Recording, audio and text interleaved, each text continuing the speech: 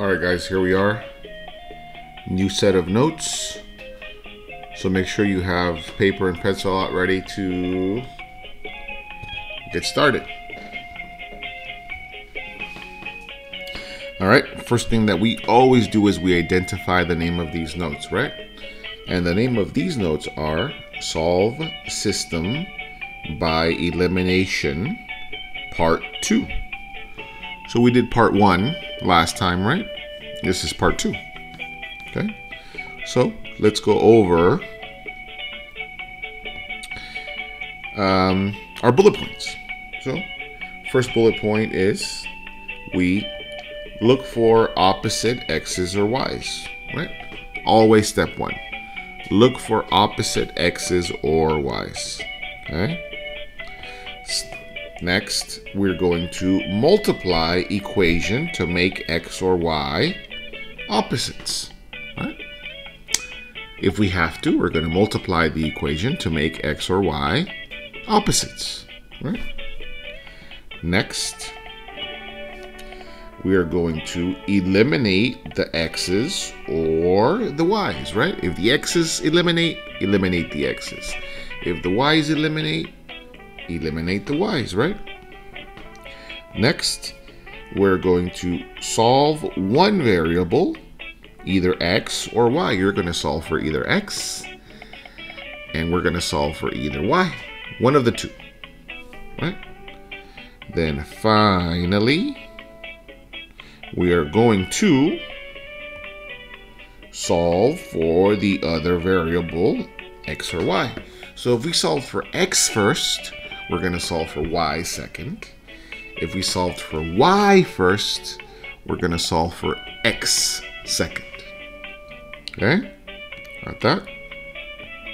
So, let's read the instructions, right? We always read the instructions. Solve says, right? Solve each system by elimination. So, let's solve these two examples right here, these two dudes right here by elimination, right? So let's do that. So let's look at this first example here. So the first thing we're going to do is we're going to look for opposites, right? So 6x and negative 12x are not opposites. Opposite signs, positive, negative, but they're not the same number. Negative 3y and positive 13y, they're one's negative, one positive, but they're not the same numbers as well. So this is where step 2 comes in that said, multiply equation to make x or y opposite, right? Multiply equation to make x or y opposite, excuse me. So look what happens here. How do I make this 12 right here? I'm sorry, this 6, I'm thinking ahead.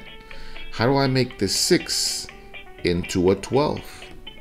What do I do? I multiply it, right? What do I multiply it by? Multiply it by 2, right? So first thing I forgot to do, right? I'm sure you guys are thinking it. Mister, what are you doing? I got to highlight each equation, right? So I'll highlight that one yellow, and the second one green. So again, if this was 12, it could cancel with this negative 12. So how do I make this one right here 12? Exactly, I know what you're thinking. You multiply it by 2, right? So if I take this entire equation and I'm going to multiply it by 2. So 2 times 6x is 12x. Okay. 2 times negative 3y is negative 6y equals 2 times negative 33 is negative 66. And everybody see this yellow one right here? This green one, excuse me? Nothing happened to that green one, so I'm just going to bring that green one down. And I'm going to say negative 12x plus 13y is equal to 3. I copied it exactly the way it was. And then now, look what happens. 12x and negative 12x are the opposites. And we know that when we see opposites, we cancel them out, right? Boom, boom, gone. So now we have negative 6y and positive 13y are not the same sign, so I got to subtract. 13 minus 6 is 7y, and it's a positive 7y because 13 is bigger and 13 is a positive. And I say equals.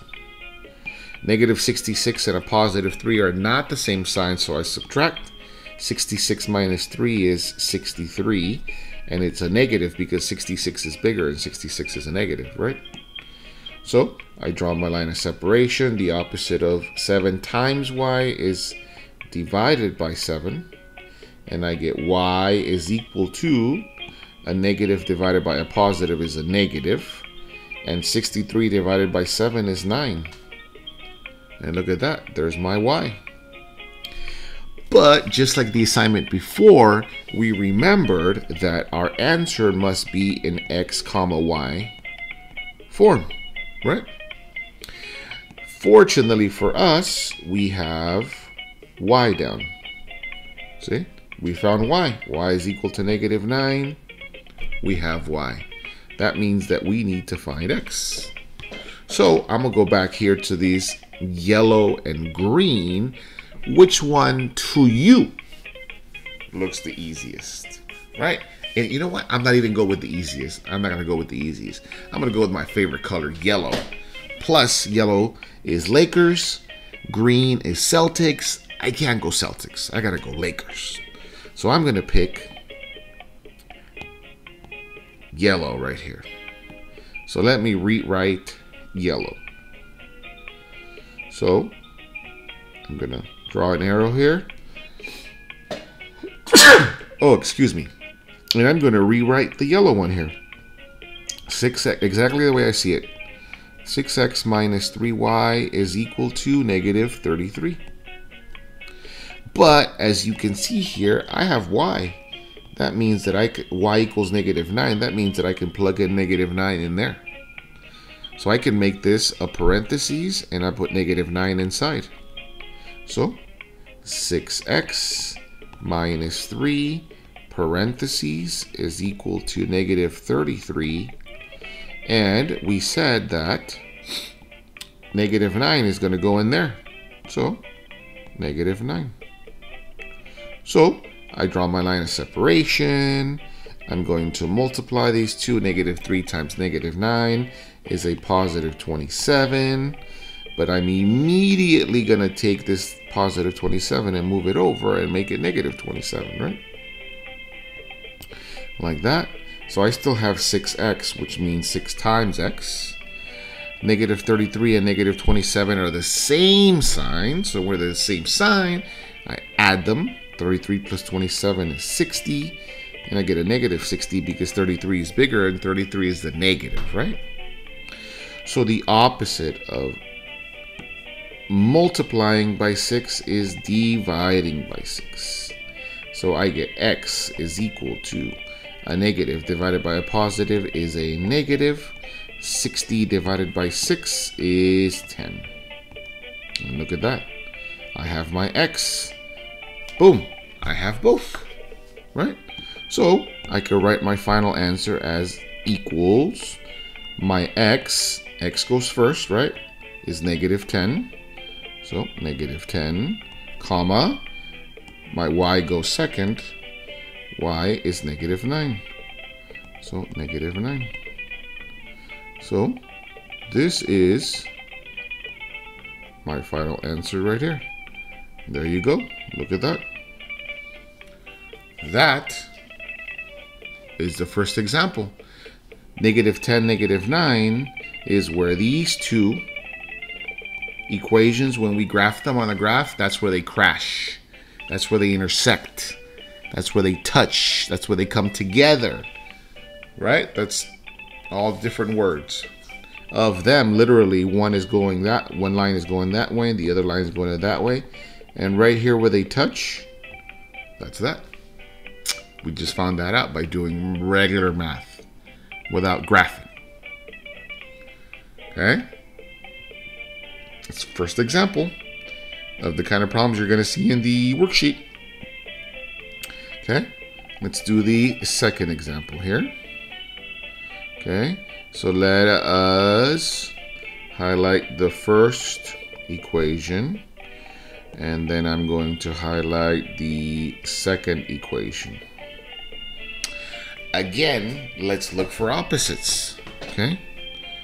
Let's look for opposites. So I have 9x and 8x. Those are not opposites, obviously. They're even the same positive. That doesn't work.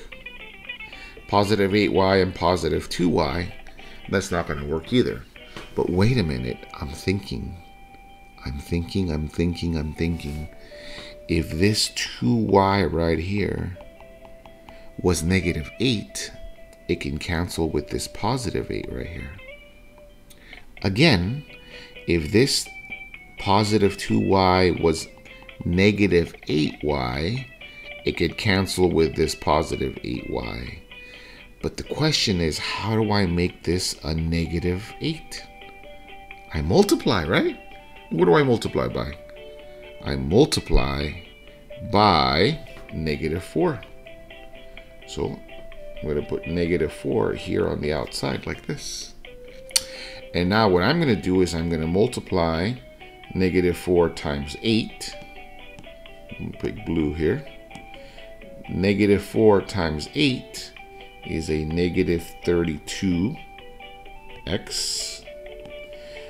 Negative 4 times 2y is a negative 8y equals negative 4 times 0 is 0.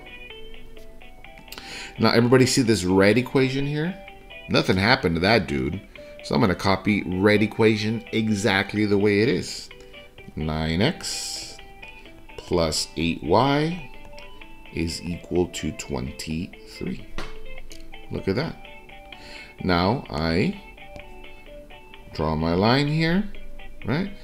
And look, negative 8y, positive 8y, they're opposites. Boom, they're going to go away just like that. And that's exactly what I wanted, right? So in this one, I multiplied by negative 4, right? In the first equation, I just multiplied by regular, just 2.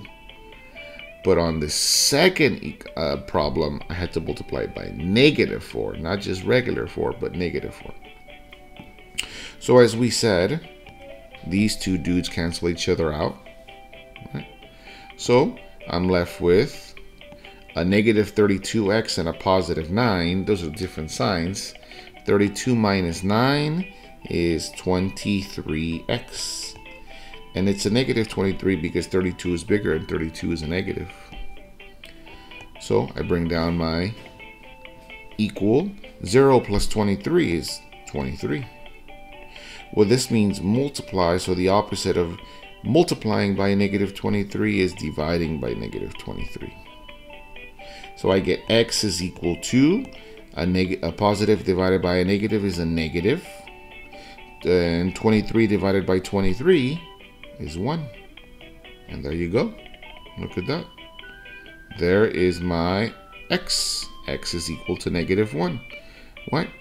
Well, as we remembered, our answer needs to be an x, comma, y. And fortunately for us, this is x right here. I found x. So I can put a check on x. But that means I need to find y next, right? I found x first. Now I need to find y. So which one of these two am I going to pick? These original one, the red one or the blue one? Again, everybody, there's no way I go red. I go Dodger blue all the way, guys. Blue, blue, blue. Okay, so I am going to pick blue. But with this kind of blue here. So I'm going to rewrite this blue, right, over here on this side. So the blue says 8x plus 2y is equal to 0. Well, I already have x. So this -1 is going to go in there. So I'm going to leave x as a parentheses. So 8 parentheses plus 2y is equal to 0. That means that this -1 is going to go right in there because the x is equal to -1. -1. So I draw my line of separation. I'm going to do 8 times -1 is -8, right? Well, this -80 immediately has to come over to the 0 as plus 8. So cross it out and do plus 8. And I'm left with 2y. And I'm left with 0 plus 8 is 8. 2 times y, right? The opposite of multiplying by 2 is dividing by 2. And 8 divided by 2, kiddos, is 4. Y is equal to 4. So, look at that. I have my y now as well. I got both, right? So, let me write it as the final answer here. Equals x comma y, right? X goes first. My x is -1. So, -1 comma, my y goes second. Y is equal to 4. All right? And I gotta close it up first before. And this is my solution right here for the second problem. And there you go, right? -1, 4 is where these two equations, if I graph them, these two lines, that's where they're gonna crash. That's where they intersect. And that right here, kiddos, is our Solve System by Elimination Part 2 video lesson. So make sure you rewind, make sure you write everything. You wrote everything down that I wrote down. So rewind if you have to make sure you write everything down. But that's it. You guys got this. You're good, you're smart, you're capable. Take care of business, guys.